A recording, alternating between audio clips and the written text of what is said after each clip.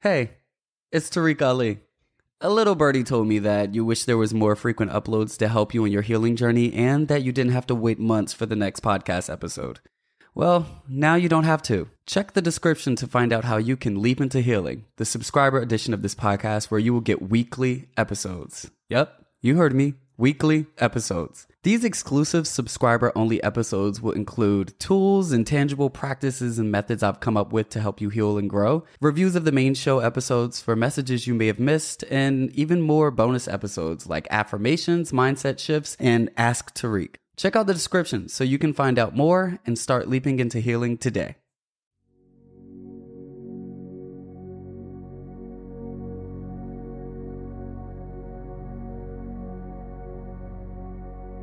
What's up? It's your boy Tarek Ali, and welcome back to That Conversation with Tarek Ali, a podcast where we have the hard conversations that help us grow. I am here. I am here.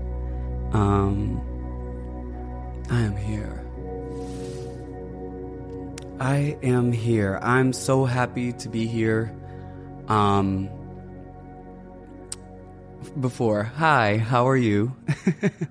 How are you feeling? How are you doing? I hope that you're doing great. And if you're not, that is perfectly fine. Make space for your feelings and understand that this too shall pass.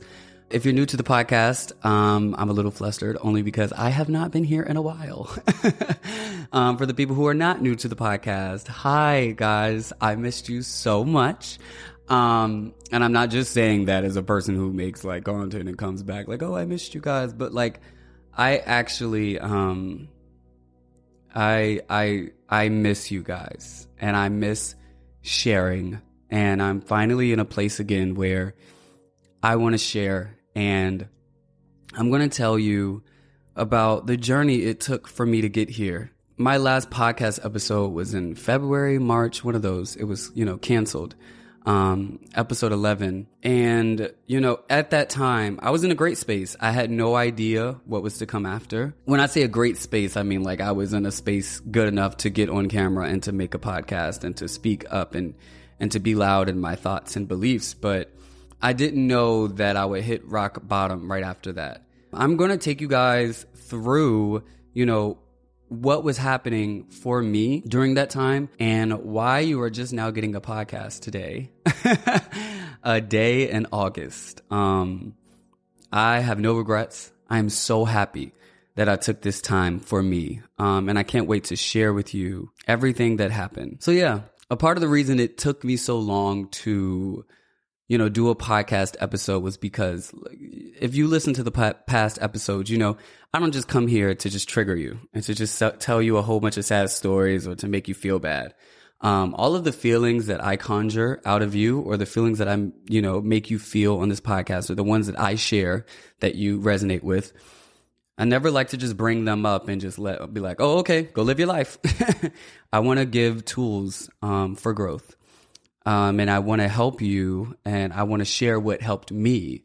And it's more so just from speaking from experience. And, with everything I was going through, I was still figuring it out. And I wanted to wait until I was ready to come here and to share and actually not only share, how I did fall and why I wasn't okay, but also what helped me get up and what I knew about that. I didn't want to just tell you and then months later, it wasn't really fruitful. And so, yeah, I really want to get right into it. Okay. I want to get right into it. So my last podcast episode was canceled, right? And that podcast episode, that episode took a lot out of me to be able to share. Those were words that I've been holding in for years. The cancellation and everything I went through in 2020, just receiving a lot of hate online, like not even talking about what it was actually about. You can go listen to that episode if you really care. It was just the event of itself and receiving that much hate online and just around me and just seeing it affect me in my real life. It was a lot on me in 2020. And I didn't share too much about it in my last episode because I wanted to get to the conversation that episode is really about, which was, uncovering my unconscious bias and self-hatred. But in 2020, when that happened and when I was getting all of that hate online, it's nothing like being online and seeing thousands and hundreds and, just all these different people saying the meanest things about you, getting pictures of your mom. My mom's in a wheelchair, making fun of her disability, like tearing me apart as if I would. It was a lot. And it was a lot for me. And it happened the day I moved to LA. A lot of people don't know that, but it did happen the day I moved to LA. And I was already dealing with a lot of stress because, one, I'm moving across the country to live on my own and to follow my dreams. I went to college to be, a doctor. I had a biology degree, and I'm moving to LA to pursue this new industry, YouTube, like creation at the time. This is actually the year TikTok was blowing up, 2020. So the pandemic also happened. George Floyd also happened. It was a lot of transition, shock, and it was a lot. It was a lot of stress. It was so much that I was starting to get panic attacks. And I had never experienced panic attacks. I had never experienced anxiety in the way that I was at the time. I've never experienced that. I even had a panic attack while driving, and I got in a car accident. And I'm saying all this to say because this is when a lot of my mental health issues started to become very clear. Before that, I thought I did pretty well. I was fine. But I got diagnosed with ADHD in 2020 when I moved to LA, and then the stress and everything else I was going through, it made the ADHD worse, and I had anxiety, but I just was maneuvering it and trying different ways to manage it. That time in 2020 was a very traumatic time for me, and it was a very, very low time for me. I was very depressed. It's what got me into my relationship. Well, I was depressed when I met my ex. And because I was depressed, like I was, I didn't have any boundaries. I was just like completely just looking for someone to be there and for someone to love me. And we were in a pandemic. So that's how that happened. And so going from what was happening in my career and online to now being in an abusive relationship, and then it was a lot, right? And it was a very bad time for me. And over these past 3 years, I've done a lot of healing. Hence the podcast and everything else I've shared over these past 3 years. If you look at my content, I've done a lot of healing, and, I was in a good place. I was like, sharing again. I was doing the podcast. I was posting, my podcast videos on YouTube. Like I wasn't doing YouTube. I wasn't vlogging, but if you listen to the past episodes, this was me, trying to get back into it. This was me trying to get back into my flow. Like I was showing myself a lot of grace, because I, realized how traumatizing that was for me in 2020. So I was just giving myself space and giving myself time. And when it's ready, Tarek, you'll do it. So when February, came around and, I'm experiencing the same thing I experienced in 2020, even though it wasn't as heavy, right? Like the first time it happened in 2020, I shelled up and I was scared. I was like internalizing everything everyone was saying to me. I was like, well, maybe they're right. Maybe I am a horrible person. Maybe nobody does love me. Maybe nobody wants to hear from me. Like I was believing all of those things. And after 3 years of like speaking against that word and, telling myself what I believe, Tarek, you're amazing. You're beautiful. You're a great person. You love people. You care about people. You're doing this for the right, like pouring into myself, right? It took me 3 years to get to a place to be comfortable to share again. And then when I finally got to that place and I have my voice again, right? Like I built myself up back to this confidence where I have a voice again and I want my voice to be heard. And once I did that, it's like I got the same response or whatever from some people online, like not everybody, but just like online, right? Because over these years, like I've learned different ways to manage my anxiety and online, and just learning this whole public figure thing. I just knew it was best for me to just not be online. Whenever there's like people tearing you apart, or just like press or whatever, it's just like, don't look at it. Don't be online. Just live your life, right? Like, you know who you are, because the more you read that, the more you start to believe it. If you're reading it and thinking about it, you're watering it, you're nurturing it. Whenever people throw judgments and criticism and all these things about you that aren't true, the more you question it and ask people, is this true? Do you think you're watering it? And anything I give my time to, I'm watering, I'm nurturing. And when you nurture and you water, you're growing it. And so I knew I couldn't, be looking at that. Like I had to be in the world. I had to keep reminding myself.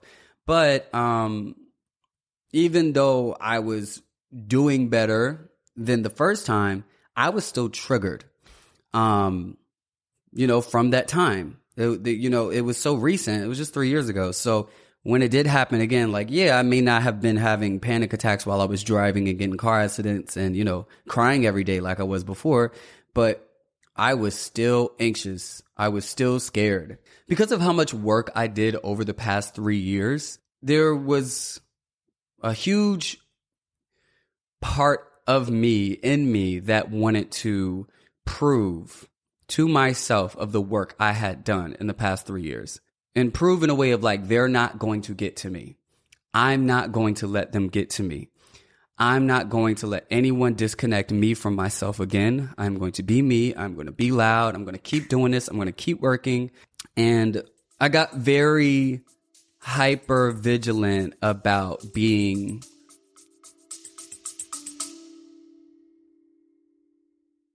Hey, it's me again. I know you're enjoying the show, but I want to keep it ad-free the way it's been. That's the way it should be. And when you subscribe to this show, you're not only supporting your own healing journey, but you're helping us produce this show so that we can continue healing millions. Check out the description so you can find out how you can leap into healing and subscribe to the show today. Okay. I'm a healer. And I'm a holistic healer in a way where there's a lot of different ways to heal. I can talk to anyone and listen to anyone and just find what works the best for them. And so for me, I've learned, in these moments of feeling invalidated, feeling small, feeling scared, all of these things, I had a list of different things that I like to do that help me. So I love yoga. Meditation. I was meditating in the morning. I would go to the gym every single day, work out for an hour and a half, and then meditate in the steam room after. I would leave there, come home, journal, right? Journaling for an hour, and then I'll take a walk my dog, check in with myself, talk to myself about the emotions, come home, maybe work for 3 hours, couple hours, and then I would, go to something else, maybe listen to a sermon. And it's when I drove, I didn't listen to music. I listened to motivational speeches. I listened to, sermons. I just was putting myself in I was going to acupuncture, girl. I was spending hundreds of dollars on acupuncture. I was doing a lot. And these are things that, yes, they do help. They do help you heal. And these are things that I have used over the years to help me heal in different moments and with different, things. But I was doing all of these things really to make sure that I thought it was more of a preventative measure. I was doing these things so that the hate online wasn't getting to me. I was oh, I'm okay right now. So let me just do all these things so that I don't, fall in a hole like I did before. I wasn't getting online. I was just in the world doing these things. And like I've said in past episodes, I've had to take a lot of financial cuts because being an influencer and making money from my platforms, when I was doing it consistently and all of that, I made good money. I made really good money, 6 figures, and I live in a nice place. I live a nice life, my dog, goes to daycare, a 3-bedroom house. I do great. I do pretty good for myself, But influencing and creation and all of this, it takes a lot of time. And I got to a place where there wasn't enough hours in the day to do all the work that required me to keep up my social media presence and keep the deals rolling in and spend just as much time on my writing to keep that moving. Because I was working on several TV shows that I created. Just working on so many different things. And, TV is, it's a lot of factors. It's a lot of factors and it's slow. So I had to make a decision. I was social media and all of this pays my bills, but I'm not happy anymore. This is not all for me. This is not all I want to do. And if I spend all of my time doing just this, I won't be able to go to the next thing or the thing I actually want to be spending my time doing. So I had to, write everything down and look at, what I wanted and what I had to give up. And I would have to give up the money that came with being that consistent online. I knew I wanted to write and I wanted to be in television and film it. And that was the direction I wanted to go in, right? So I was like, I need to be spending my time doing that. And the time that it took a lot of time away from this, YouTube, Instagram, TikTok, like all of that. And because I was prioritizing my writing, I would just do social media or, content creation when I could. But now that I was going through all this anxiety and I had got all this hate online, I wasn't doing any social media. I was like, okay, this gives me time to, one, focus on my writing. And two, I really just can't be online right now. I'm too sensitive. And so I just stopped posting like that, and because of that, when you stop posting, you're not consistent, you don't get deals, like you're not posting. And so I wasn't making any money. And I didn't make money for months, like a long time. And I was just running my credit cards up, like just being very honest, just using my liquid assets, like the actual money I had in my accounts, only using that money for my rent and like my bills, like things that I couldn't use a credit card for. Everything else on a credit card. Okay. So like, I actually do want to do another episode about sacrifices and following your dreams. So I'm not going to go too in depth about that. But the reason I'm sharing this with you is because it got to a point where, I was paying for my health insurance and it was like $400 a month. And that was because I could pay it before I had the money. And also because it was a good health insurance. But I'm like, I'm young. I barely go to the doctor. And even though this is a tax write-off, I can write off something else. Like, so I had to switch health insurances in efforts to, reduce my expenses. So I switched health insurances. And anyone that knows, when you switch health insurances, you have to switch your doctors. And I had to get a new psychiatrist. And the new psychiatrist with the new health insurance I got, when I went to her, I was only going to her really for my Adderall. I have ADHD. And, she was like, oh, in order to get, Adderall, I have to do a test again, like an evaluation. And she was like, not just for ADHD, I have to do an evaluation for everything. And I was like, oh, okay, cool. I was like, I don't mind. I need my Adderall, girl. So, as we're sitting there, she's, asking me questions about, ADHD and, it's going the way I expected it. I know the different symptoms and different things that, I had trouble managing before. So boom. But then when she started to get to the more other questions, she's asking me, do you go out? How often do you go out? I was like, I haven't really been going out much. I just been like staying to myself. And she was like, oh, is it something wrong with going out? I was like, no, I don't really enjoy going out that much, and she was like, do you feel like you avoid going out? And I was like, I don't think I avoid it. I think I just haven't been feeling it as much lately. She was like, okay, wrote something down. Moved on to the next question and was like, okay, so what about hobbies? What are your hobbies? I was like, well, I'm artistic, I'm creative. I love anything that like I get to create something and come up with something and, it's creative. I love doing it. But lately, I bought some like paint brushes and some paint recently. And like every single time I sit down to like paint, I just can't, like, I don't want to. And so like, I just keep trying, but like, I just have not been into it. And she was like, oh, okay, write something down. And then she's like, okay, so how's your sleep? I was like, you know what? I've been like really having trouble sleeping, but like that's not new for me. I've always kind of struggled with sleeping. Not always, but ever since college, it's kind of like I'll listen to like, nature sounds and like different things that help me go to sleep. But like my mom has sleeping problems too. So like, I think I just got that from her. She's like, okay, writes it down. And because I studied, biology and psychology in college, the more she was asking me these questions, and after each question, I started to scratch my head, child. I was like, oh, this ain't sounding too good, because I've experienced these things before. As I started answering these questions, I said, oh, these are the symptoms of depression. And after a while, I was answering her questions, but I knew where it was going. And after the evaluation, she was like, so you do have ADHD, which you knew. And so definitely can sign off on Adderall and all that. But I also, evaluate, from what I'm hearing, you're, experiencing severe anxiety and depression. And I shook my head just like this. And I was like, I know.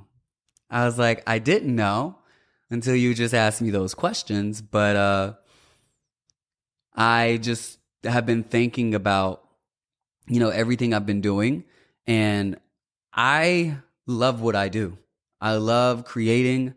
I love, my podcast. I used to love YouTube. I used to love sharing. And it's like, I haven't been loving it much. And also even with my writing, I've been feeling blocked, writing wise. I've been so stuck on my script and I've been trying to figure it out, but creatively it just hasn't come to me. And I've just been spending a lot of time like journaling and yoga and acupuncture. And I'm just realizing that I'm spending so much time doing those things and not really working.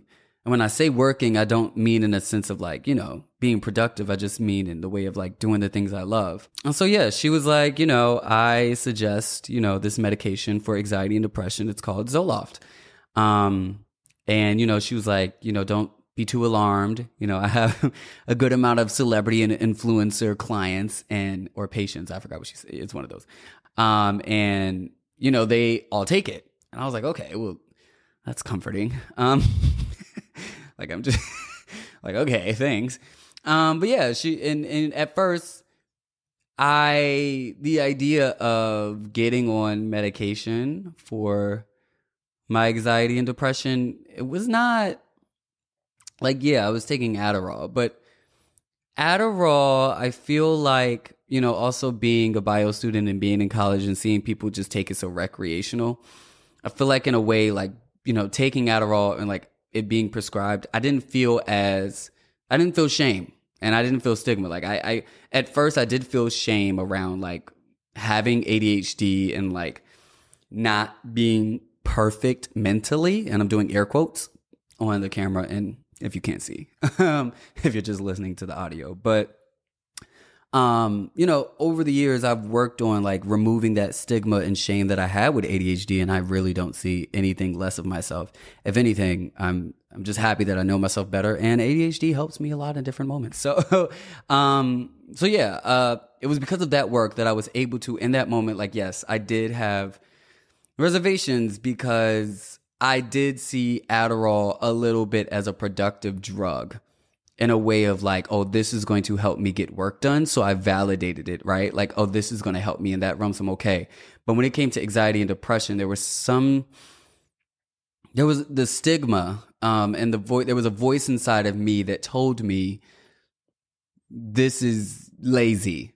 This is like, the medication to me felt like a cop-out. It felt like me failing. It felt like me not being able to think positive, to be happy, to be joyful. In a way, I put all of this shame on myself. It was kind of like my fault that I wasn't okay. And in a way, I felt like that part of me was also telling me, because it was my fault, I didn't deserve help.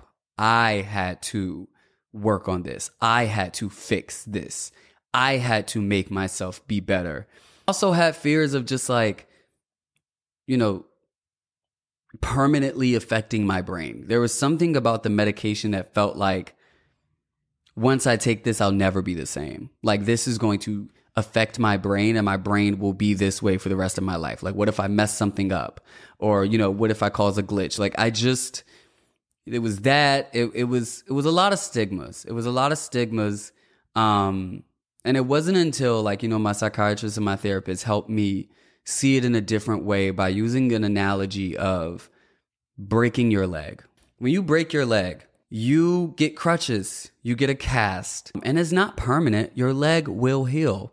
But the thing is, you try to alleviate it from having to lean on that leg. You want to like give it time to heal and putting less pressure on it. The crutches and the cast are there to support you while you heal. And when you get to a place where it's healthy again and good for you to walk and to be on that leg again, then you can let go of the support. And you're not going to run and walk as good as you did before breaking that leg. You may never walk the same. You may walk different, or you may walk the same.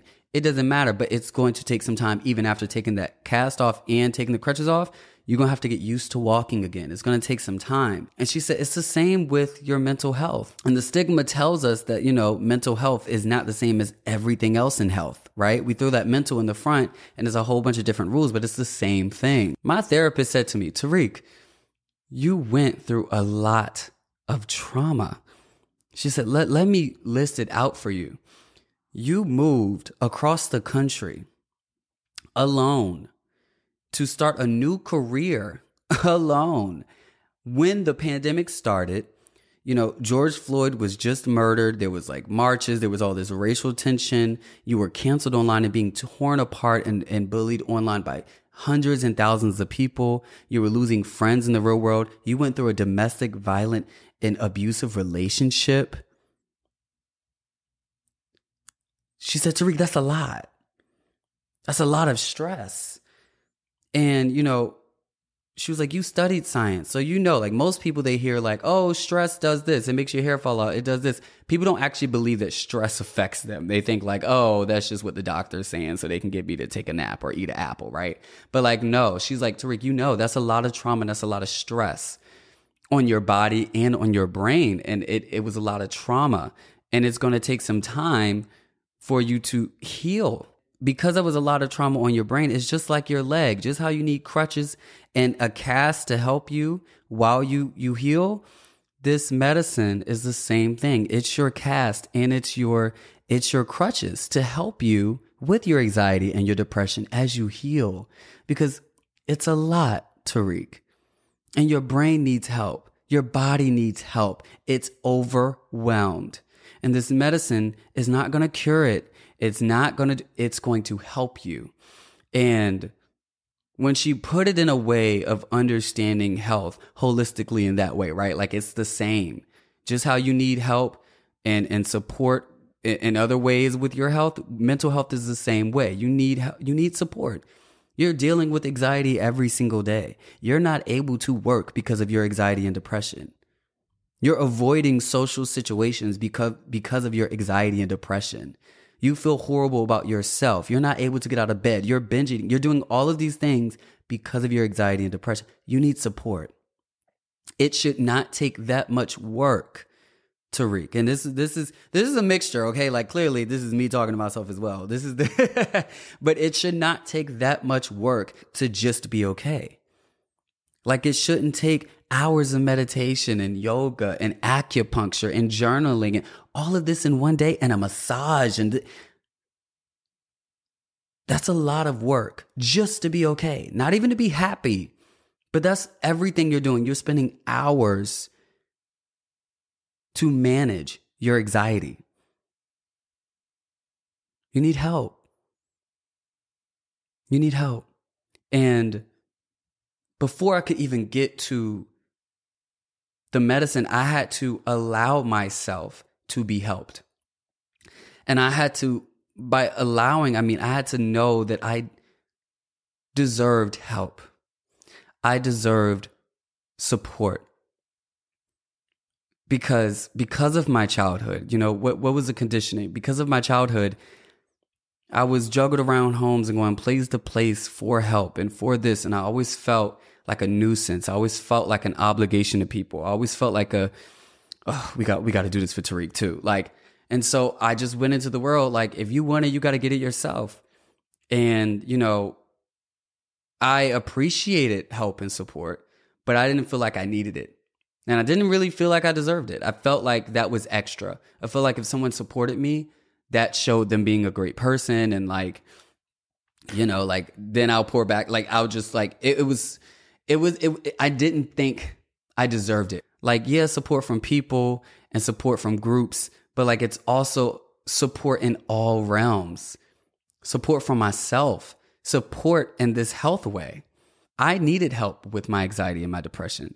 Like, yeah, I was proud of myself and I was so prideful because of everything I was doing to be okay with my anxiety, and I was managing it, right? And because I'm a healer and I get on this mic and I get in front of this camera and I talk to y'all on, all these platforms about how to deal with your anxiety, how to, manage, I felt so much pride in all of the work I was doing to be okay, when really, like, yeah, these are good methods. These are things that help. But Tarek, also, it should not take that much work to just be okay. You deserve to be happy. You deserve to be happy. And I had experienced anxiety at this point for so long that I thought anxiety came with life. I thought anxiety was a part of it. I thought that like I was just doing the extra work that everybody else wasn't trying to do to be okay. I was like, oh yeah, you're one of the special ones.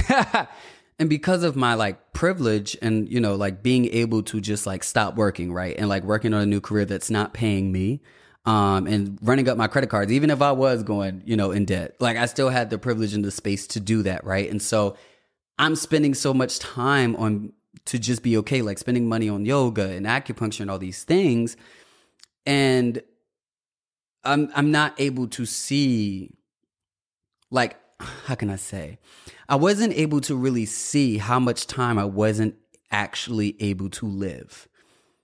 A lot of my time was being spent just to manage and cope with everything I was dealing with inside. And most people don't have this privilege. They have to still go to work. They have to still show up to the responsibilities of their life. And it's like the anxiety and depression just builds on top of each other, and it gets worse and it gets worse. And it's hard to see that you even need help because you don't even have time to slow down to even do that. Some people don't even have health insurance to go to a psychiatrist and have this evaluation. Like, so I'm blessed because of that. And this is why I'm open about it. And I want to talk about it, was because God blessed me with the resources and the opportunity, even if I was going in debt, girl. I keep saying that. Even if I was, because I still was able to go through that. And everything I learned in this process, it's helped me, one, grow closer to myself and learn how to take care of myself more. And that's why I'm so loud and I share these things, because God taught me and is doing great for me, but it's not just for me. It's for all of you. So yeah. After talking to my therapist and my psychiatrist about it, I started the Zoloft, and I started at 50 milligrams. And, she told me, she was like, it gets worse before it gets better. So when you first start the medication, it makes the anxiety and depression, worse. And it's different for everyone. So I'm really just sharing my experience because I just want to share how it was for me, but I want everyone to inquire on their own and do their own research. But, of course, I watched a lot of videos before and like saw everybody else's experiences, but I saw everyone, I don't know, most of the people I did read, like, they really, really loved Zoloft, and it like changed their life. And they were like, wow, I haven't felt like this in years. And I didn't even know that I didn't feel like this until I do again. Because like when you do experience so much anxiety and depression and you live in it consistently, you start thinking that is just life. You start normalizing anxiety and you think that you're just an anxious person, like you, and you can be, but it's like, you can also get support for that. The same way that you can take, Adderall to help with your ADHD, you can take something that can help with your anxiety. So it's not as heavy. It's not as, debilitating. Like you can get something to help you. So the videos made me feel good. I was very optimistic, but I did know that it would get worse before it got better. And I didn't know what that looked like, but that first 2 weeks of, the first week, but the first 2 weeks of taking Zoloft was, boy, that was the scariest time of my life. And the reason it was so scary is because I've never felt that much anxiety and depression in my life. That picture of like Summer Walker when she's like on the red carpet and she's like got her arms to her side and like she's standing weird and people are like, yo, ain't nobody got that much social anxiety. Like, why are you standing right like that? Like, this is just all a fake. Getting on Zoloft that first week, and because it makes your anxiety worse, I understood that picture so much. I just woke up with so much fear, with so much fear, so much anxiety, so much like uncertainty, like, and just so much fear in a way where, before Zoloft, like, something would happen and I got anxious, or like I would get anxious in front of the camera. I would get anxious in public, like when people looked at me, like I knew the different things that got me anxious. But that first week of Zoloft, it kind of like opened every door of anxiety, and it was just there, like for no reason. And I would wake up just like, I would just feel restless. Like my body was kind of vibrating. Like I wasn't grounded. My head felt a little tight. I could just like, in a way, I just felt chemical reactions happening in my head. I don't know how to explain it. That sounds extreme. I just want to be extremely honest. At this time also, and this was not planned, my entire family came to LA the week I started Zoloft. And they had planned that trip for months. And I didn't know I was going to be on Zoloft. I didn't even know I was depressed or anxious the week before. But I wanted to start immediately because, it was just going to get worse. Because once I did learn that I was anxious and depressed, like in the session with my psychiatrist, I actually started to feel it. It's kind of like when you first start owning something and like you actually start feeling it. Like I started, even before taking the medicine, I felt more depressed and anxious because I knew it was there and I was accepting it. And so, I just started it immediately, and my family came to town the day of. And when I say my family, I mean my dad, my stepmom, my aunt, my uncle, and my grandma and my granddad. So we had a full house. Like I have 3 bedrooms, so it was 2 in every room, and I was sleeping on the couch. And I didn't want to tell them about the medicine because I didn't want to. One, my family is like Southern and just, they're older. They Black people, just think so differently about medicine and mental health. And though I knew they would have put the work in to like try to understand it, I just didn't want to make them worry. I kind of wanted to just go through this alone. Not alone, but I kind of just wanted to deal with it alone. And you see how that speaks to earlier what I was saying, right? Like me not thinking I deserved support, right? Because I felt like I had to deal with this alone. But they were here, and it was so bad where they noticed. My stepmom noticed first. She was like, "You okay?" She just looked at me throughout the day, and I'm a very happy, joyful. Y'all know me, so I'm just a happy person. And my face was so heavy. And I would just look and just blink space. And she just realized, and she was like, "You okay?" And I told her, because I just wanted to feel some type of support. I just wanted to feel not alone in it. I hated that I was kind of walking around with this secret, and I just wanted someone to know. But the thing is, every day it was getting worse. It just felt like every day I woke up with more anxiety and more anxiety. The first week, it just was like insane. And it was like so bad at a point where I couldn't sleep. I would lay down trying to sleep and just scared of everything. Like, is my writing good? Am I good enough? Does my family really love me? Are they here for the right reasons? Like every worry just like was in my head. Things that I wasn't really worrying about before taking the Zoloft. It just like, it felt like the Zoloft was giving it energy and giving it power, and it was yelling in my head. Just so much fear. And I just like sat up and yelled to God, like, "God, please give me my brain back. Like, please give me back. I want to be me again. I want my brain." And, I pride myself in how I'm able to articulate how intelligent I am, my mind. And for the first time in my life, like I've gone through so much and like dealt with so many external, things, and also internal, like self-hatred, but I've never not had my mind in this way. And it scared me more than anything. It scared me more than anything. I was like, what if this never ends? What if this is what the rest of my life will be like? I was so scared. It got so bad to a point where I couldn't hide it anymore. Like I told my aunt and I told my dad, and I'm so happy I did, because one, they were just noticing that I was acting weird.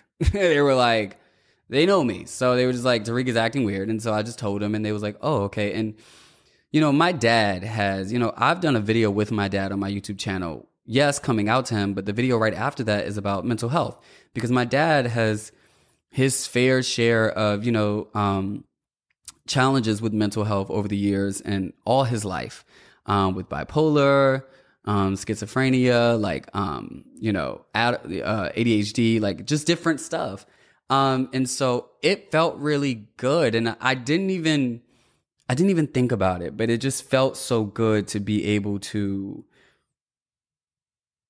share with him what I was going through, and him like understand.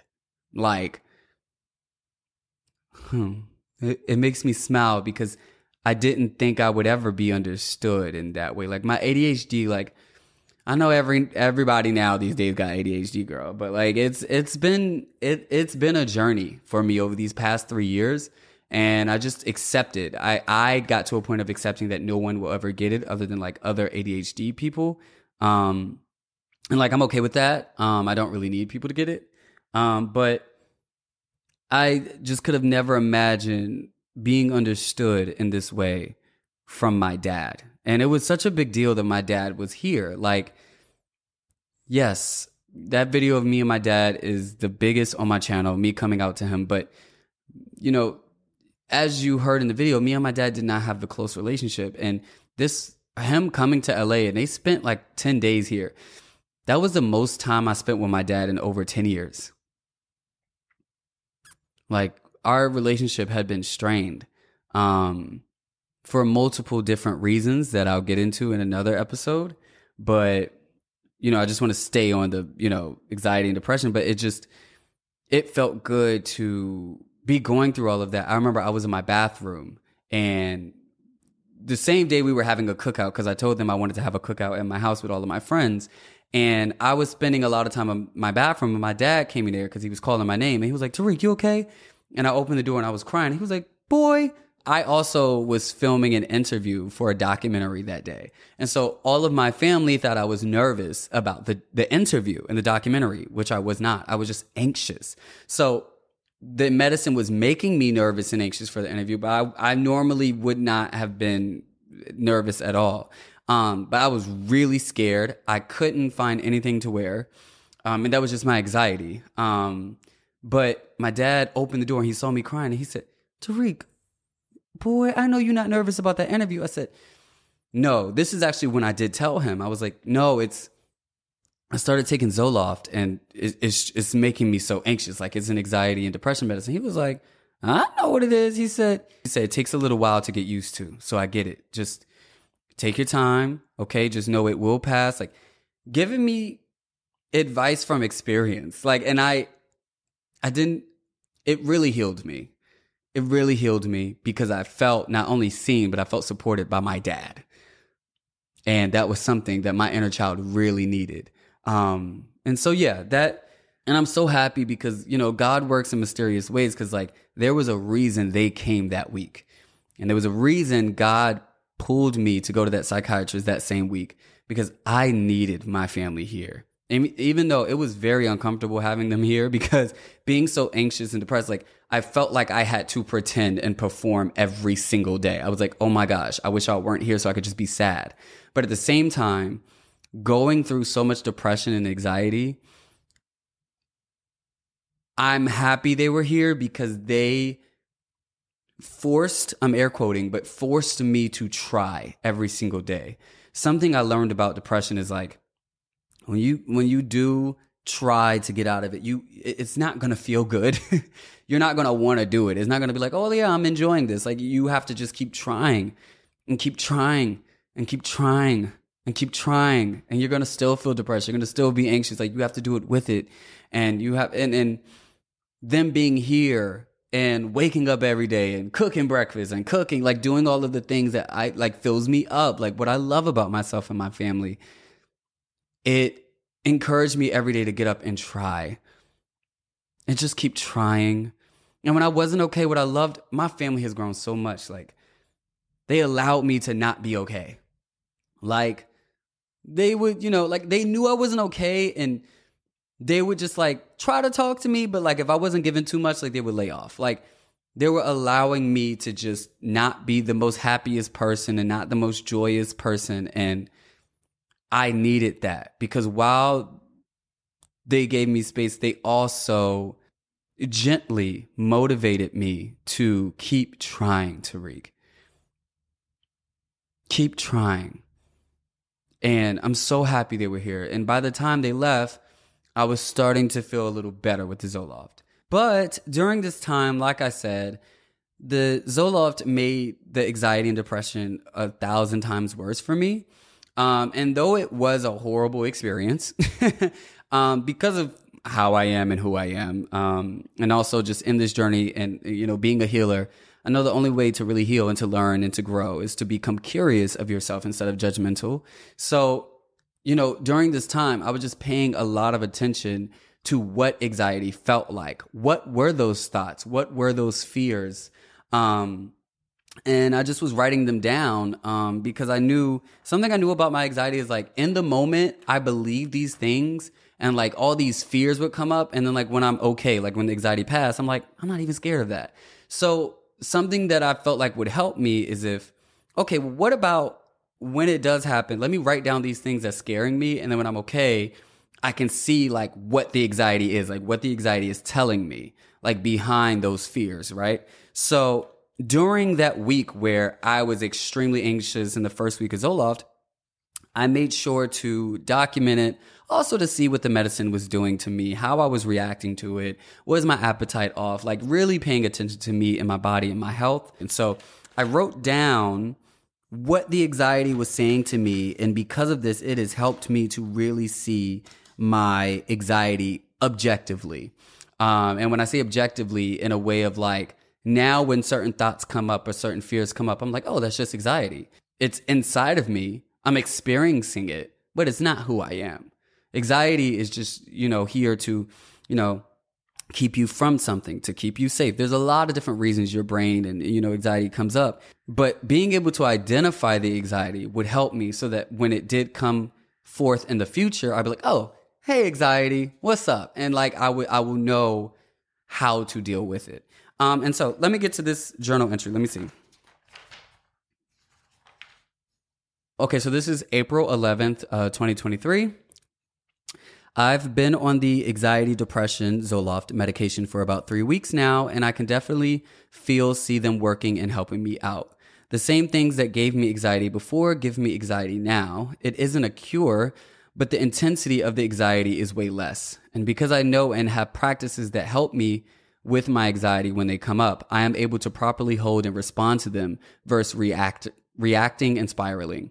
Because I did this alone for so long, I can actually feel the support and the assistance of the medicine. I can feel it actually helping me, and I'm so grateful for it. It makes my days brighter, longer, and more fulfilling. I spent so much of my days before in constant thought, worrying, and fear. Every second was a fight to stand tall. And now I feel like I'm getting my balance back, like I'm learning to stand up tall again without having to fight as hard. I'm so blessed because this entire experience has changed my view on being strong, anxiety, and receiving help. I've been getting the message of opening myself up to receiving help and not having to do everything alone. And this message came from God, of course, and my guides, but I thought it was exclusive to people. I thought he was just saying that I was able to get support from people and I should be more open to it. But little did I know, God said in all realms, strength is not killing yourself or pushing yourself past your limits just to say you did it on your own. It's doing the best you can while taking care of yourself and getting help when you need it. Acknowledging your weaknesses and shortcomings and getting help for them is strength because you have to push past the ego and pride and perception and stigma and choose your well-being.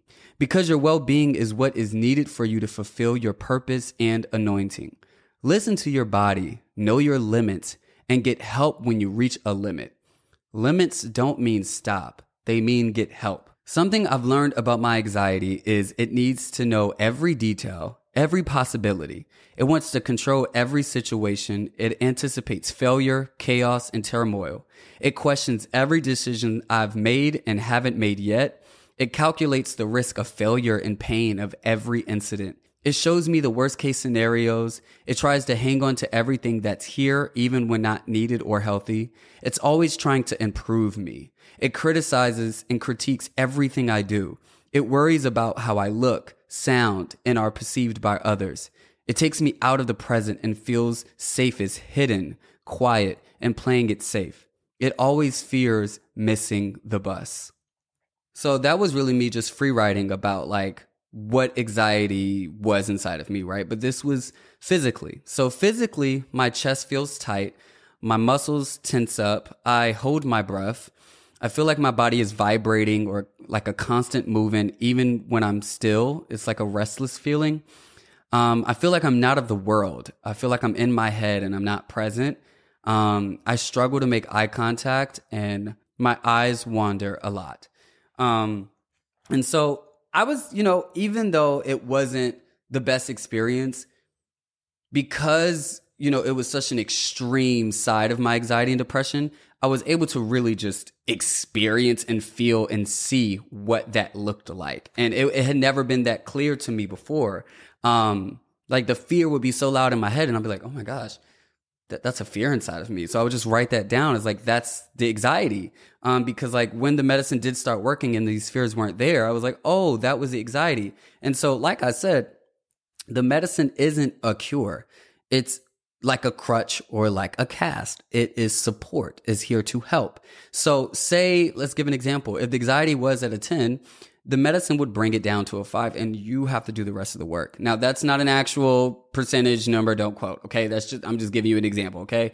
It's a partnership. You're working, it's supporting you. You have to still do the work to learn different ways to manage your anxiety. And so I was blessed because I've been doing that for the past 3 years, with like yoga, meditation, all that. So when I was using the medicine and it started kicking in, and after 3 weeks, it was amazing. I was like, girl, I'll pop these things like Tic Tacs, girl. Cause girl, I was waking up every day and I was excited about the day.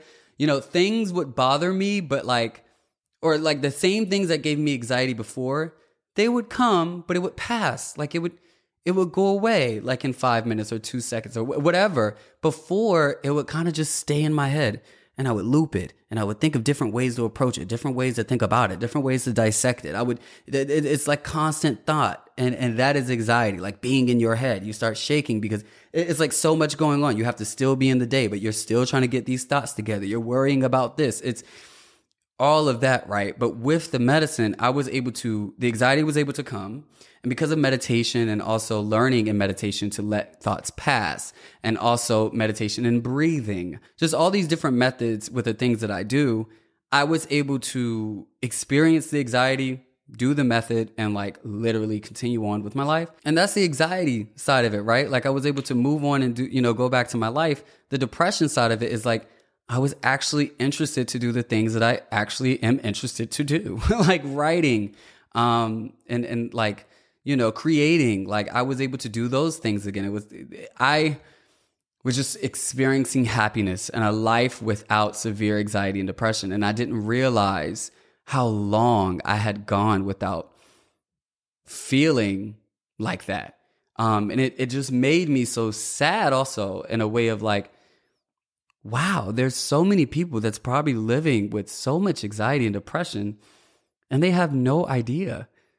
And they're struggling. And I just saw how anxiety got converted into so many different things. Like, my vices when I'm really anxious and in that first week of the Zoloft, and even before when I was depressed, like I know my vices. I know my ways that I cope when I'm not okay, or, and I've talked about it in past episodes. So one of them is, binge eating. So I, developed an eating disorder when I was younger, and I'm way better with it now. But like, due to all of the stress and trauma I've been experiencing, whenever I do have those bad feelings, right, or the anxiety comes in, I binge eat. And, I binge eat and I eat a lot, and I eat, a lot of food, like a lot of food. And I just keep eating because eating makes me feel good.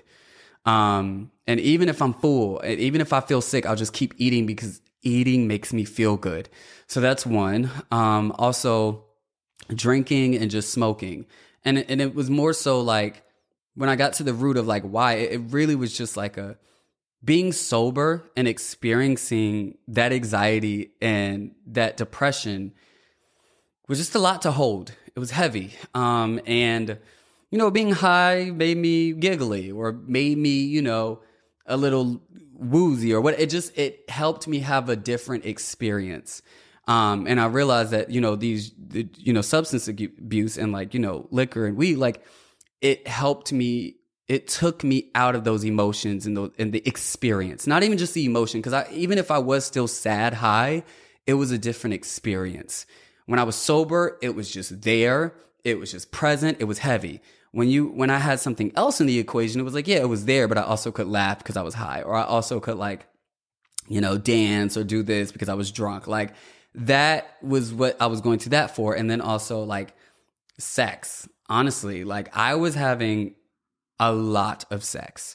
And I don't have that much sex. Like the crazy thing is I was having so much sex and I was enjoying it. So I didn't feel like, oh, this can't be, the depression. But I also knew like I'm always learning something new about myself, especially I'm 25. I'm young and we're always changing. No matter what age you are, we're always changing if you allow yourself to change. And I've also grown so comfortable in my sexuality and in my gender expression and just all of that. So, I've allowed myself more sexual freedoms and, liberties and exploration than I did before because there's a lot of shame that, especially as a queer person that we place on ourselves because of our sexuality. We already feel disgusting because the world tells us we are. And so when it comes to sex, we are, whatever. We can get into that conversation another day. But when I got diagnosed with anxiety and depression and I started feeling it, I wanted to just let myself be depressed. Like I was not trying to be positive. I was just like, I was giving myself space to literally not be okay. And I didn't realize that I wasn't completely doing that before. Like, yeah, I would let myself like think certain things, but I would like fight it with a sermon, fight it with yoga, fight it with this. And it's like, I wanted to just allow myself to be not okay. And there not be a solution. There not be a plan. Like just allowing myself to just exist and not be okay. And I didn't realize that I didn't allow myself to do that. Because before I would, not be okay and use that to fuel my productivity. And then when I wasn't doing that, when I got into my healing journey, I was like feeling these things and then like responding with ways to like heal myself and take care of myself. But I wanted to allow myself to just not be okay. And to not know, and to not be perfect, and to not be whatever. Like, I have been so perfect. And when I say, I mean like the intention of being a perfectionist and being perfect all my life. It was my survival. Not only being a queer person, but also just being juggled around homes. Like, I had to be something. And so, especially also like, who I am online and in my career, I just always put this pressure on myself to like be better and to figure it out and to just, and I just wanted to not be anything great. Like I just really wanted to allow myself to just live. And so I was having a lot of sex and I allowed myself the space to do that because like I just said, I was allowing myself to just exist, like no judgments. Like you're not having too much sex. You're just having sex. You're living your life. You're not okay. You're depressed, whatever, right? Just allowing myself to live. But I did realize that it was rooted in something else. One, because like I said, I don't have that much, I don't have that much sex as much as I was having at this time, but it was starting to become manic. I did know before that I went to men and guys and sex for validation when I needed it and in different moments of depression. But because I also wasn't online, when I wasn't going to eating and when I wasn't going to like smoking or drinking, I was on like all these dating apps and like Jacked and Grindr, like it was freaking Twitter. Like it was just like a constant looking and just wanting the experience. And so these were my vices and it was just like, it became very manic that was the mania. Like I was just on it all day, looking for the next person, talking to the next person, meeting up with people. Like it was, I have never experienced that. And, sharing it with my therapist, she was like, let's just become aware of it. Like, there is mania that comes up when you get in this, deep depression. Like, and she was explaining to me, because I was like, I've never gone through this. Like, I've never gone through this. And she was like, depression is different every time. Like, it shows up different. And if you did get out of it before, it usually comes back a little harder. And so like, it was a little alarming for me, because I did not recognize myself. I did not recognize myself. Not only did I not recognize myself, but I didn't have my brain. And I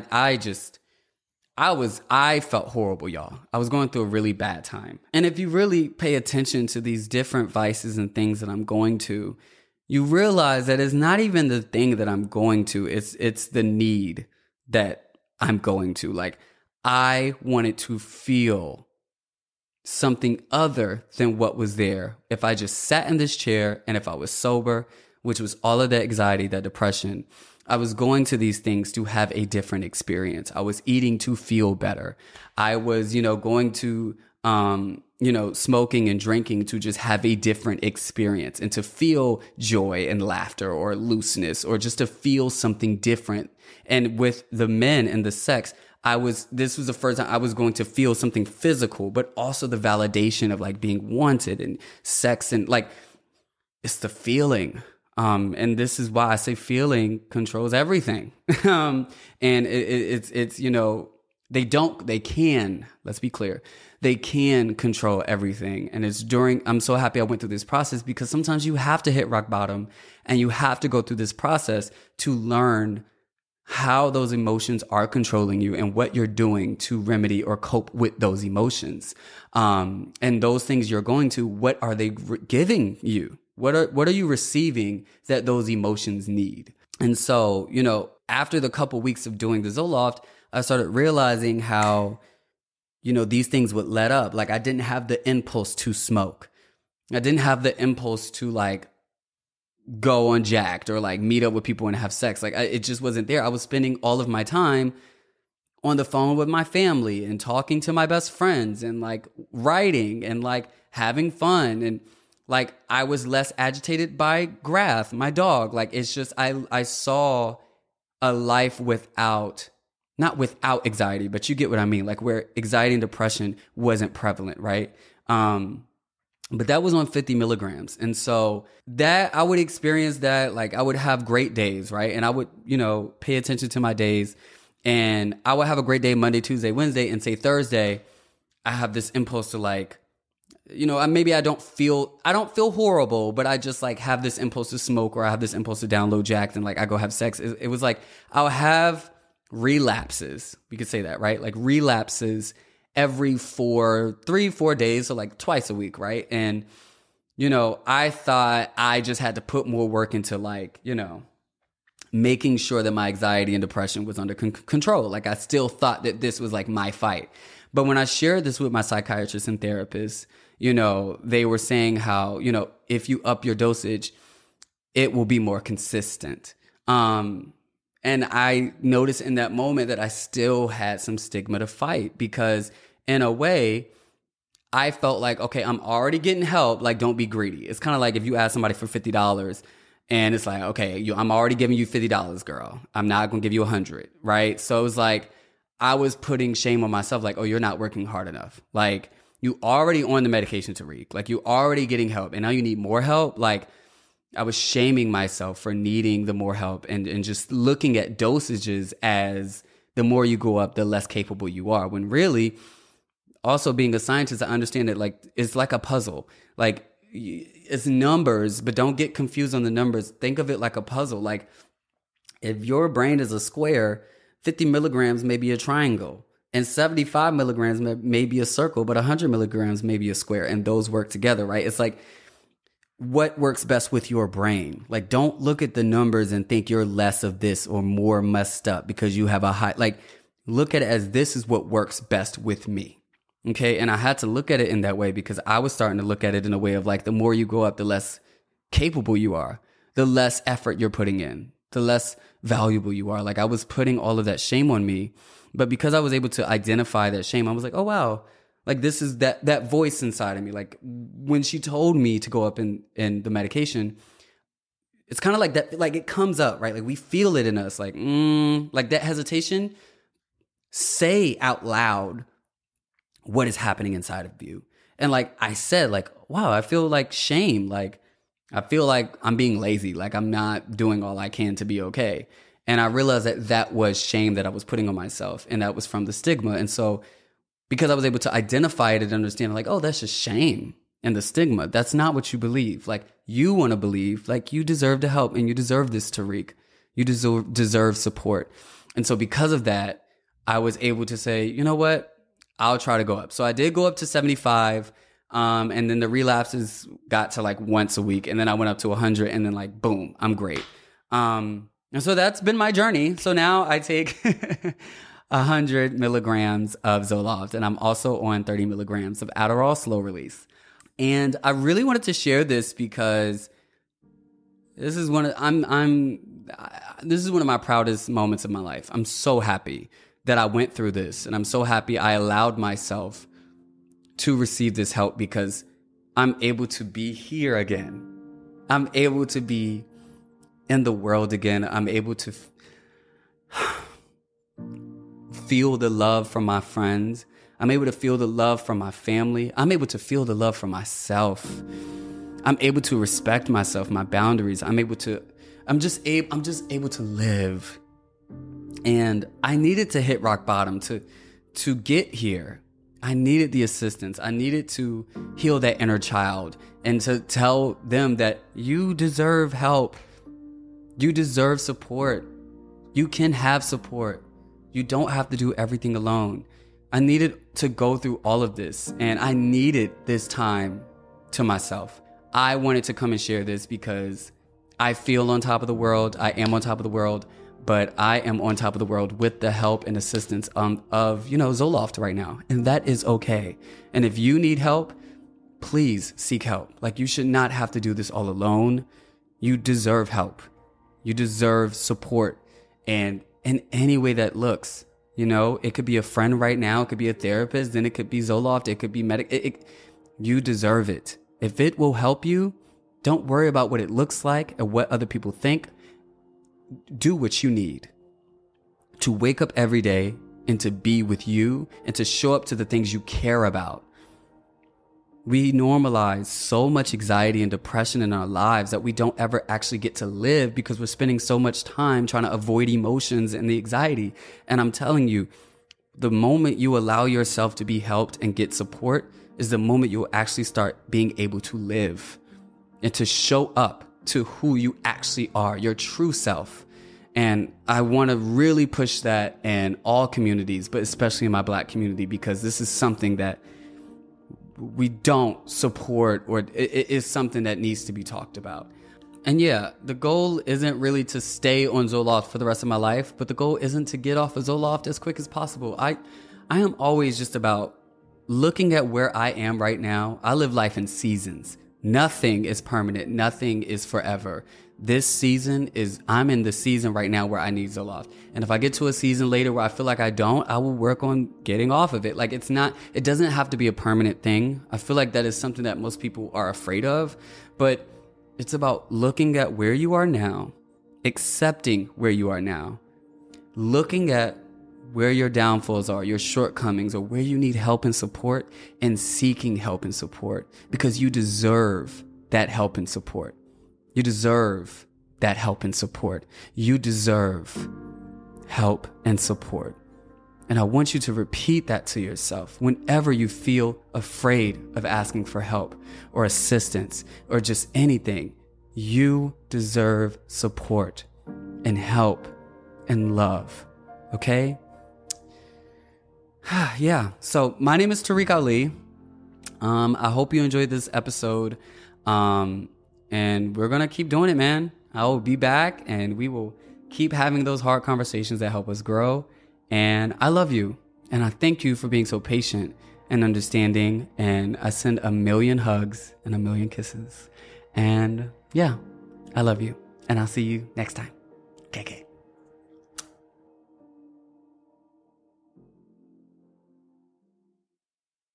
Hey, it's Tarek Ali. A little birdie told me that you wish there was more frequent uploads to help you in your healing journey and that you didn't have to wait months for the next podcast episode.